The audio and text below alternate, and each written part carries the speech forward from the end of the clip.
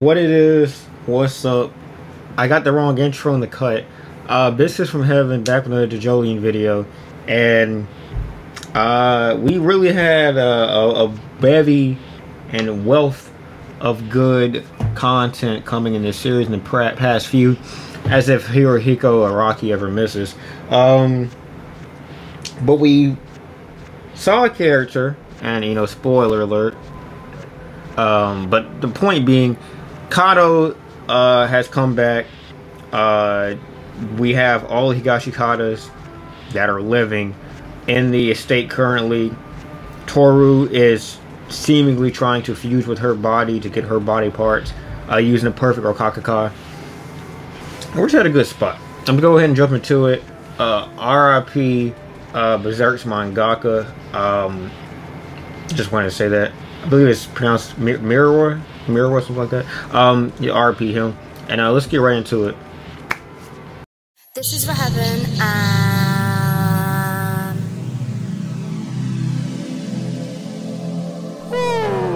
Mother, I don't remember if we've seen her stand before. I don't believe we have.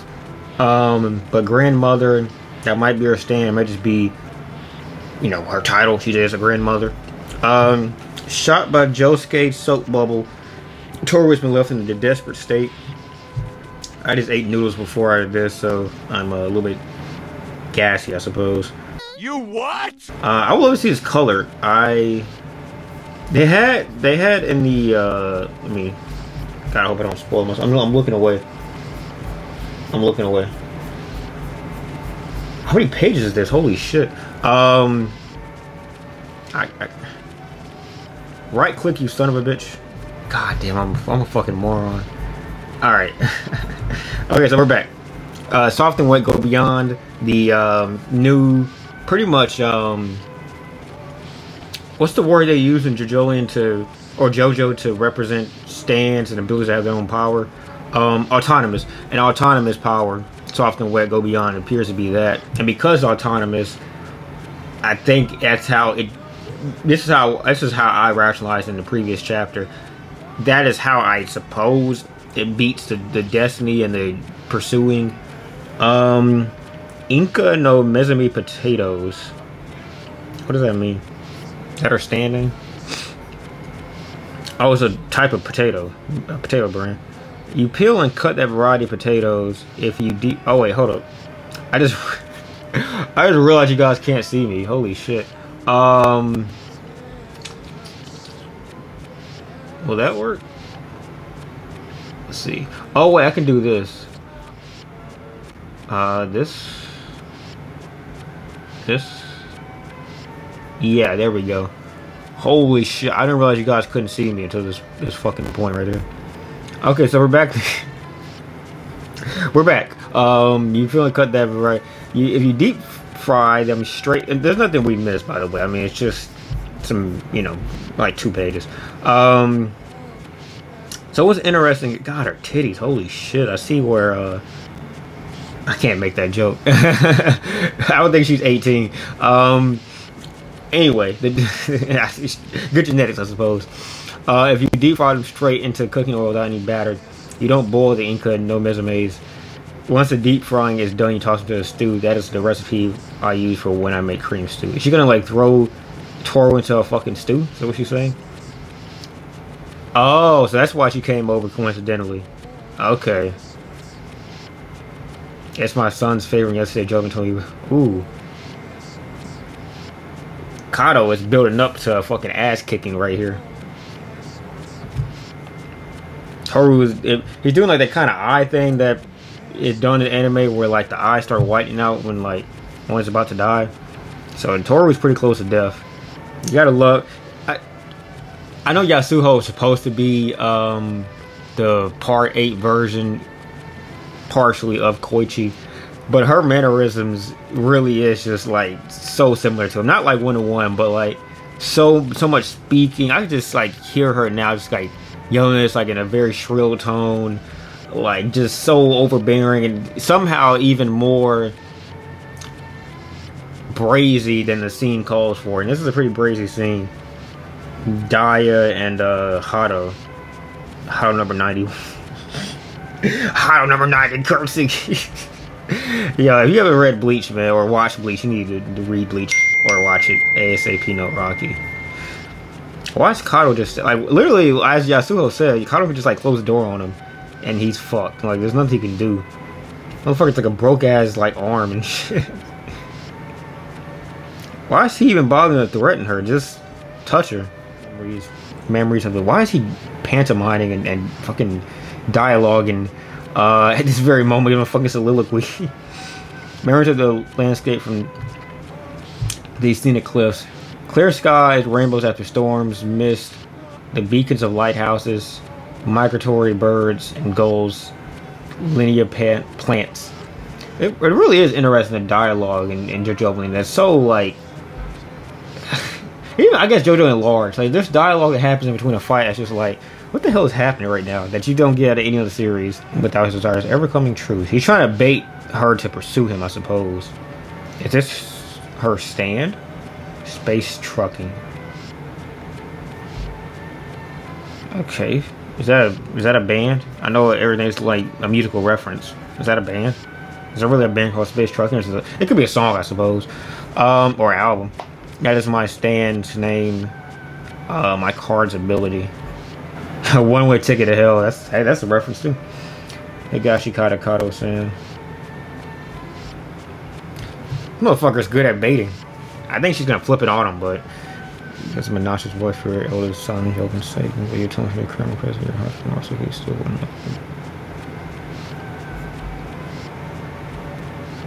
Man's talking cash shit right now.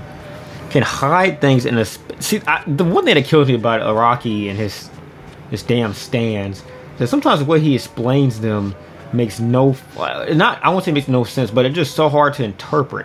And sometimes I guess it's because it gets lost in literal interpretation between Japan to English. But space trucking can hide things in the space between a car and another, which is kind of what I derive from things there. I guess what's supposed to be happening here is that the saw is literally, because it's showing a falling down motion, it's literally being taken into the space between the two cards. As far as this goes, I don't know what was being hidden, but okay, let's just keep on going. Joe shoot. Oh shit, it's Wonder of You. Oh no, he's back. Do you want to touch me? I guess he would pursue her at that point. So Calamity didn't get to her? It doesn't count? Is that not... I mean, that... What? What the... Wait, okay. Just keep an open mind. Just keep on reading. Because he's neutral right now. He's passive. I heard about how his branch was grafted until that potted platform for my son Joe and I already know about it. How does she already know about that? Can you tell me that, Rocky? I know she looks a lot. God, them titties. Holy shit. She has no will to attack.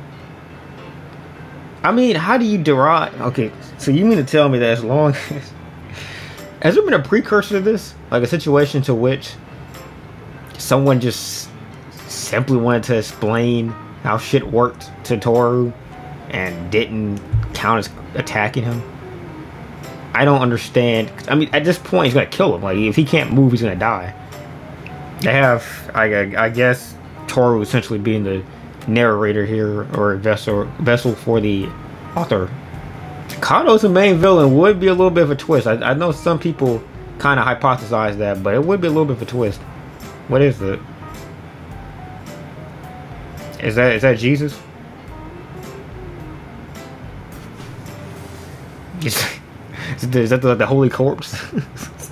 What is it? Is that a book? I thought it was a bullet for a second. What the hell is it? It looks like keys to a shackle or keys to cuffs. Oh, is it a button to like a shirt button? A shirt clip? A shirt button? A shirt button? Okay. Cuffs. Cuffs, that's what you call those, cuffs. Okay, yeah. Those are very difficult. Not like, I've never seen buttons like that before, but those are very difficult to get shirt cuffs in by yourself. A little bit of exposition, so I'll just shut the fuck up for a second. I was on the phone with an elder for a minute, and I had to teach him some ropes, and I just did not feel like doing the live read format anymore. And unfortunately, I missed pretty much the main part of this chapter. So essentially, Araki finally wrote, I won't say finally, but he wrote exposition behind why Kaato knew of the Rokakaka and how it worked and yada yada. And even in saying that towards the end, we see how Jobin, who has historically been kind of a father's boy and worked under, in a rather conflicting manner, but worked under the direction and the guise of his father, how he kind of came to have the steel foundation that he had in operating with the Rokakaka, some of the conviction he's had and some of the things he's done to maintain that conviction. It came from his mother. His mother pretty much told him what he's been beating the drum on from the jump, that this plant is everything for us. This is how we break the curse. And going along with that, we see at a certain point, so you have the full potted plant, and yeah, she's getting taught about the equivalent exchange, and then Kaato with her kind of funny Valentine-esque type stand, she puts a couple of cards down and takes about 1/4 of the potted plant between some of her cards. As Jobin was asking, where should I hide this at? 1/4 of the potted plant is hidden behind or between the cards. So we get back to the present day where something was shown in the cards, and as you get closer, it looks like fingers, which is not obviously a tree, or plant, I should say. So she, while still not attacking, she reveals the curse, and God, those tits, holy shit! Let's give me the thumbnail right there.